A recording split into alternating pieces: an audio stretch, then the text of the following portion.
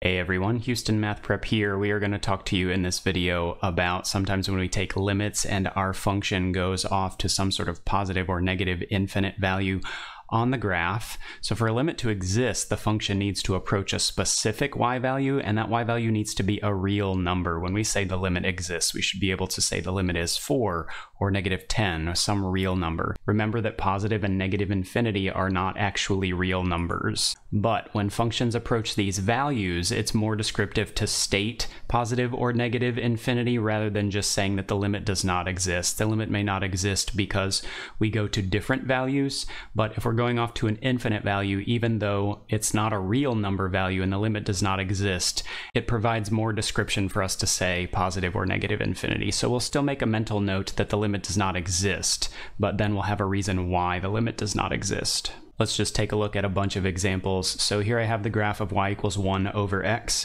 I want to look at the limit as x approaches 0 from the negative side of 1 over x. So if I'm approaching 0, which is the y-axis, I'm approaching from the negative side. I'll be on this branch down here in quadrant 3. You can see that that branch is going negative without bound. So this first limit here will say that that is negative infinity.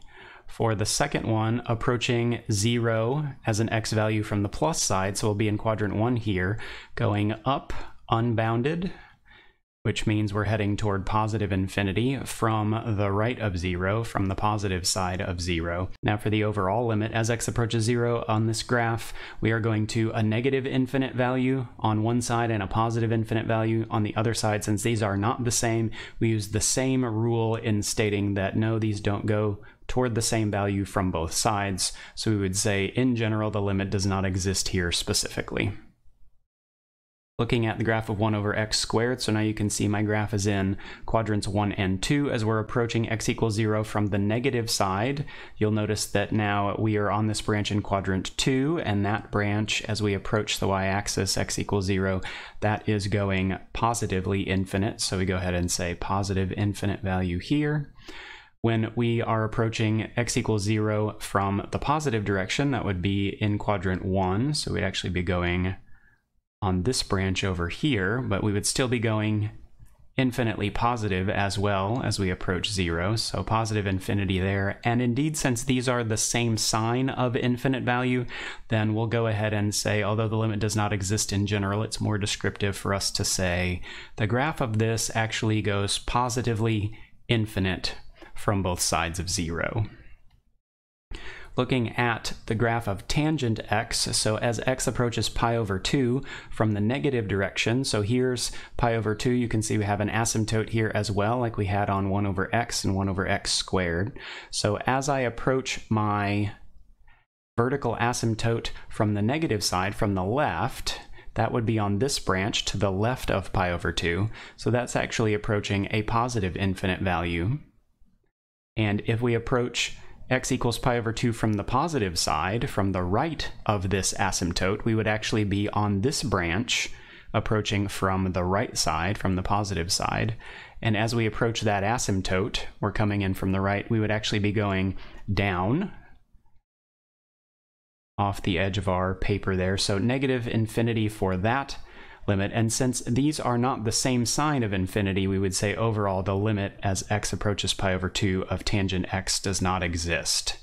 Again, as we approach the vertical asymptote from the left side, from the negative side, we're going up forever. As we approach from the right side, we're going down forever. Different directions there, so the overall limit does not exist. Looking a similar thing at cotangent, let's say, so as x approaches pi, so here's my x approaches pi. And if we approach pi from the negative side of things, that will be from the left side. So the left side of this asymptote would be down here, and that will be a negative infinite value there. So this limit is negative infinity. For the second one, if we approach x equals pi from the positive side, then that will be on this piece up here, approaching from the right toward the asymptote, and that's going to go positively infinite. And looking at the limit overall, these are not the same sign of infinity, so the limit as x approaches pi in general of cotangent x does not exist. Looking at one more rational function here, so I've got actually an asymptote over here at -2. So some funny things are happening at -2. I also have a vertical asymptote over here at +1. So this one here, limit as x approaches -2 from the negative side. So we look at our asymptote here at -2. On the left side of that, the graph is actually going negatively infinite. So we say negative infinity for this limit.